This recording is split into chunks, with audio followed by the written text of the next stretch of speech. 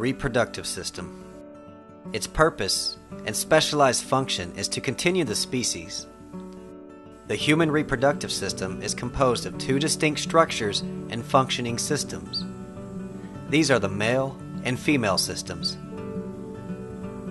You'll find out more about how these highly specialized systems work in our Anatomy and Physiology series.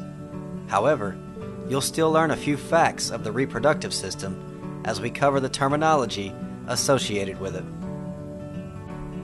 In this video, we'll be covering the medical terminology of the female reproductive system. Root element oophoro. This denotes the ovaries. The suffix oma means tumor or growth. Oophorectomy. To see the rest of this video and many more, please visit us at CTE Skills.com.